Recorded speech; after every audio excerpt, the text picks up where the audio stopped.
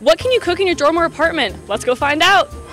Frozen chicken, frozen veggies, and put some teriyaki sauce. We made crepes, Quaker Oats, Rice Krispie thingies, and then you put the peanut butter, banana, and then honey. Master the microwave in the dorm, for sure. Dude, one time I cooked fettuccine alfredo in there. I had like a little water heater, and I would put macaroni noodles into it because I didn't have like a cook thing.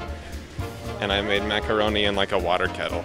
Bean and cheese burrito. Pizzazz with mac and cheese, the best. Thank you.